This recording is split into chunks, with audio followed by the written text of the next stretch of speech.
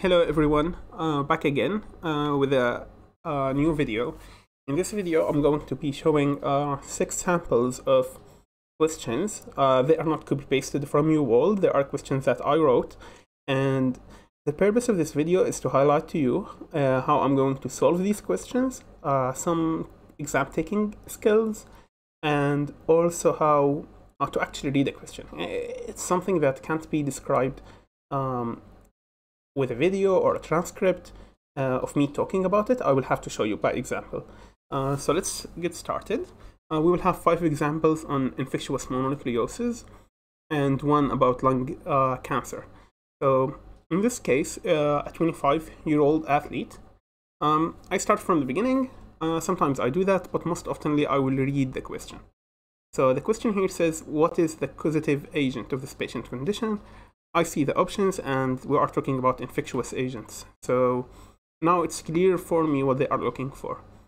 So he's a 25-year-old athlete who presented to the outpatient clinic with headache, fatigue, and sore throat, which have been present for 3 days. He also complains of swelling in his neck that he felt while showering today. He mentions that these activities did not allow him to spend his Valentine with his girlfriend, and this has been disappointing for him. The patient denies having any cough or chest pain, vital signs, low-grade fever, and otherwise it's normal. On physical exam, he has enlarged lymph nodes in the deep cervical group, superficial inguinal, and axillary. So here we have multiple groups. It's a diffuse lymphadenopathy. And his spleen is palpable 2 cm below the umbilicus. Whenever the spleen is palpable, then it's splenomegaly. And so is his liver, it's enlarged. And heart sounds are normal. This is an innocent murmur. Whenever 1/6 or 2/6 systolic murmur is innocent. Bilateral air entry is adequate and without added sounds, so pulmonary is good. No peripheral edema. You suspect infectious mononucleosis because of the triad, the pharyngitis, hepatosplenomegaly, and you order a test where cheap blood is mixed with patient's serum, but it is negative. What is the causative agent of this patient? So he has the triad, hepatosplenomegaly, lymphadenopathy, and pharyngitis. And they are asking me about the causative agent. Typically, it's caused by EBV. In this case, it will be CMV because the heterophile antibody test is negative. So I will go on and choose A in this case and not B, and it will turn out to be correct because I wrote this question. So what we have seen in this example, you start reading the last part of the question first, then you go on to the beginning and start reading it. The most important part is the physical examination. I have seen some during my tutoring sessions and also my colleagues who will like read it very quickly. In my opinion, you can read this very quickly, the symptoms, but never the physical examination. Physical examination, most of the time, it will help you differentiate what you're looking for. Obviously, here the question is not a diagnosis. In terms of a condition, it's more like what is the causative agent, but that's something that's very important. So we ended up choosing CMV, and that turns out to be correct for the reasons that we cited. So for example, let's say that this is my first pass of UWorld. How to study the explanation efficiently. Obviously you will have some explanation here, blah blah blah. Okay, it will have some important information explaining the correct answer, like why it's correct, and the educational objective. I read the explanation here and the explanation for each choice, but never the educational objective. Okay, so we will ignore that and never read it. Okay, what I will do, and I'm going to highlight here using adding comments. You can do it using the notebook on UWorld, is to add a comment or a notebook for this exact question with the new information I acquired from the explanation. And this new information, when I write a note for it, I will not write the exact information, but a question about it. So let's say that I answered the question incorrectly, and I didn't know that CMV is a cause of heterophile negative infectious mononucleosis. So I will write here, what is the cause of IM with negative, and just put the minus sign for negative. Try to be efficient. With negative hetero, and I might not continue even writing the heterophile. I know already what I'm asking myself. So next time, during the second read, I will answer the question, and instead of going over the whole explanation, I will look at my notebook and answer these questions. If I'm able to answer them then I have the knowledge and it will save me time instead of reading everything again. Okay, so maybe I know EBV, so no need to write any note or question. Again, I don't write notes, I write questions. And HSV1, I already know about it. HSV6, that sounds new to me. They are talking that it causes this disease, Rosula infantum, and it presents with a high-grade fever followed by a rash, and it causes febrile seizures. So how does HSV6 disease present? That's something I could ask myself. Maybe also comp, and that means complication. Okay, so you can develop your own abbreviations, your own shortcuts. Okay, let's say that also, let's say I made the mistake of choosing toxoplasmosis. Toxoplasmosis can also cause mononucleosis-like illness that has a negative heterophile test. So that's pretty tricky. So why I didn't choose it and I choose CMV? First, CMV is more of a typical answer. Moreover, toxoplasmosis will probably have an exposure that led to it, like consumption of milk that's unpasteurized milk or undercooked meat or cats. They'll tell you that they have cats and they were exposed to them. So if I did this mistake or it's a new information to me, even if I didn't make the mistake, I will write toxoplasmosis causing exposures. And between two brackets, I will write 3. And that means I will have to mention 3 exposures, which are cat feces more specifically, unpasteurized milk, and undercooked meat. Okay? Ignore the educational objective. I already know why it's not hepatitis A. That's information I know. I move on to the next question. Okay? Sounds good? So the next question, it's also about infectious mononucleosis. You start by reading the last part. So what test could be used to diagnose this patient condition? So now we are asking about the test. Fantastic.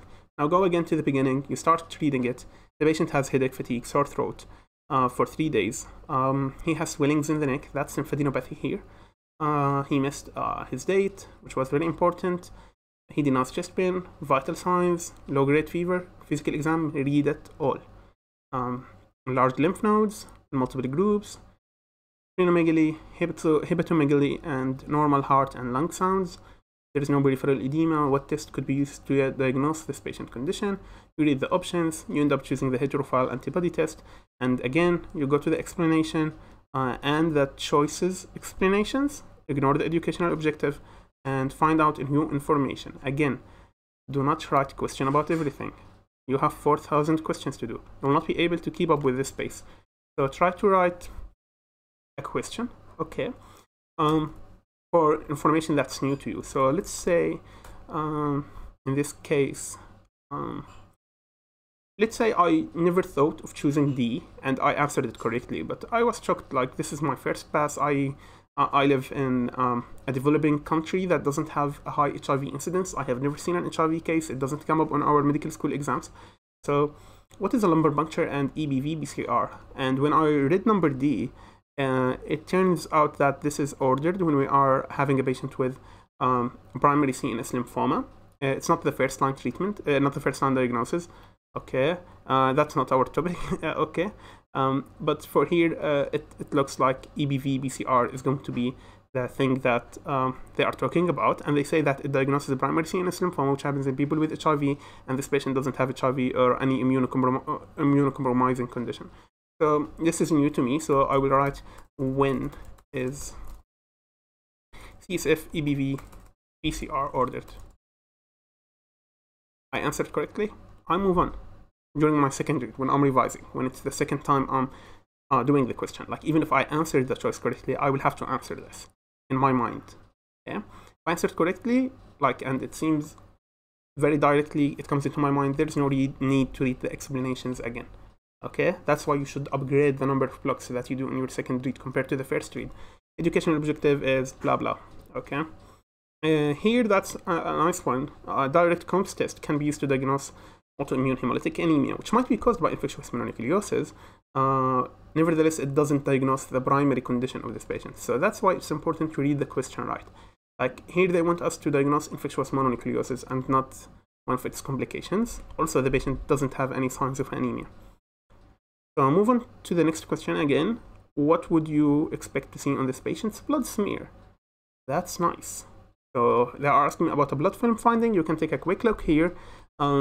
If you are knowledgeable enough, you may notice that there are two similar answers, so that might be the trick in this question. You go on and read it. Again, don't miss the physical exam. They seem to have infectious mononucleosis. You know that they have atypical lymphocytes or reactive lymphocytes. But which type are they, T or P? They are T. You will have to, if you made the mistake, then make a question for it. You choose it and you make your notes. Sometimes you may know everything. Don't write anything, okay? And you move on. Here's another question, and this often shows up on the exam and also on NPME, CMS, UWorld, AMBUS, whatever it is. You will have a blood film supplied or chest x-ray, and sometimes could be pathognomic or very suggestive. So in this case, I see atypical lymphocytes. I already know that. What's the question? It's what's the most likely diagnosis. I go on to the choices. It doesn't seem close. Like, I'm not scared. For example, let's say that, is it ALL? Look at the age of the patient. He's 25. This is not ALL. And literally, I would skip everything here. Also on exam day, I would do that. And just choose infectious mononucleosis and move on. Yeah? Here, what's the best next step? And this question, let's say in the management. I should have added that. So you read it again. He is the same patient. Same information. Don't miss the physical exam. And we end up here saying that he says that he has a football game tomorrow and plans to impress his girlfriend to make up for the missed date on Valentine. Okay, so will we let him do that? What's the best next step in management? Tell the patient that it's okay to play the game. Tell the patient that he is on minute restriction. He can only play 1/4. Allow him to play only if he takes acylcluver or IV foscarnet. Tell the patient to avoid contact sports for 4 weeks. Tell the patient to come back to his physical activity gradually over the course of a week. Obviously, the right answer is E. Let's say that it was clear for me. I know the information, again, that infectious mononucleosis, they will have an increased risk of splenic rupture due to their splenomegaly, so they should avoid contact sports for 4 weeks. But let's say that number F here, they are talking about returning gradually to physical activity.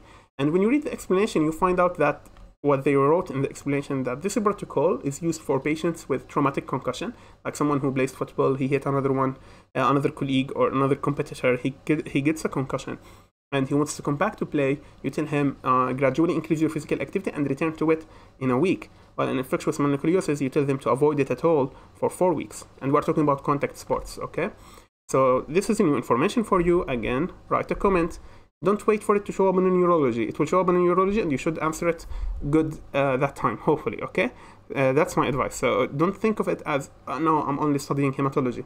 No, okay? So concussion, exercise, protocol, compared to that of, like you can also write concussion versus infectious mononucleosis, return to activity, okay? That's something else you could write. And you already know in your mind when there's a versus, there's a comparison. The last question is when you have a lab panel like this. Again, read the question first. What is the most probable diagnosis in this patient? They say that the chest X-ray is bending. When they give you something is bending, probably it can lead to the diagnosis. I already know that it is in the chest. It's a chest issue, okay? And when you have a panel, I suggest, or at least what I do, is read it, okay? Find the abnormality. Normal sodium, normal potassium, normal chloride, normal bicarbonate, some say 22, some say 21. It's the lower margin. Even if it's 22, 21 is not a big deal. 12.7, that's hypercalcemia right there, okay? So someone with hypercalcemia, we are looking into his chest picture. Something I would do is immediately look for smoking history. So you are connecting patterns. It might not happen during your first read, that's fine. Okay, if you didn't find the pattern immediately, go on and read from the beginning. So he's a 67-year-old man with hemoptysis, so coughing blood, vague chest pain, fatigue, weight loss of 23 pounds, which is very significant, and depression symptoms. He has 40-pack year smoking history. So it's clearly a lung CA. They want to show you and confirm that it's lung CA. They tell you that he refused to begin screening for lung cancer at the age of 50, which is recommended in his case. He worked in shipyards for his whole life. Good thing we read this question. So shipyards is a risk factor for asbestosis. He says he's healthy and doesn't have any chronic medical conditions. On questioning, he admits that he have worsening constipation during the past 2 months, and that something is not right with his colon, since his arranged colonoscopy was negative in the past year. So this patient had these these respiratory symptoms, okay? These respiratory symptoms, systemic manifestations, huge smoking history, shipyards and asbestosis, probably. And he has constipation that's very worsening, and hypercalcemia. His colonoscopy was negative 1 year ago, the screening colonoscopy. And you come back now to the choices. Obviously, this is not tutoring session, so I will not explain why it's not everyone. I have written, if you want to pause the video on the answers, very briefly, I wrote about it. You ended up choosing squamous cell carcinoma of the lung, because it has this paraneoplastic hypercalcemia, along with the smoking history and the cancer symptoms, and also the shipyard. This is here to throw you to choose mesothelioma. So you should not like immediately see it and go, it's mesothelioma, okay? Because asbestosis increases both of these cancers. No worries, okay? You didn't know that, come to the explanation and write about it. For example, something some people may not know. They would think, oh, this is colorectal cancer and it caused lung metastasis, which is possible, right? But they told you that his colonoscopy was negative 1 year ago. Okay, and you may not know the fact. You would say that's 1 year. Probably they may develop cancer now, like in breast cancer, when we do a mammogram annually, because it may develop. It's not the case in colorectal cancer. So you learn this information, again, you write a note for it. So for example, if colonoscopy was negative 1 year ago, can they have CRC now? The answer is no, okay? And you write also about the other things, the new information to you. Don't write about everything. Education objective, you should skip it. So these were a sample, and I tried to show you how I would actually solve them if they were to happen in my exam. And these are the notes. So on the second read, I will answer the question and answer the note with the questions inside it, okay? That was for today's video. Thank you so much for watching, and I will be posting my email in the description for anyone who's interested in tutoring sessions, either for the USMLEs or for research and data analysis. Moreover, I would suggest that you subscribe. I will be trying my best to post more content related to research, to the USMLEs, and actually even to life for medical students. Thank you so much. Have a nice day.